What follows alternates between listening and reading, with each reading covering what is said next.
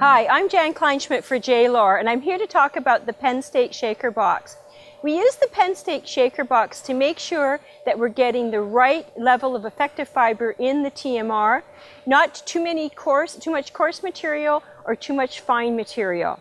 It's important that when you take your sample of TMR, that you take a fresh sample that's come right out of the TMR mixer.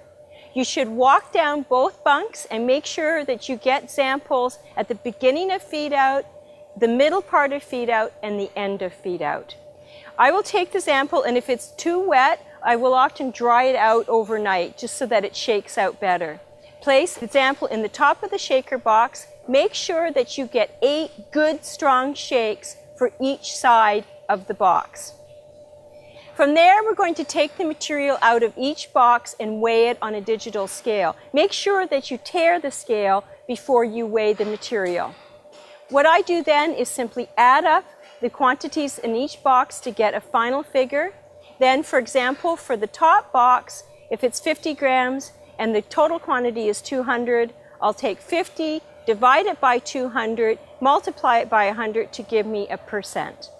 What we're looking for is 2 to 8% in the top box, 30 to 50% in the second box, 30 to 50% in the third box, and on the bottom pan, we're looking for less than 20%.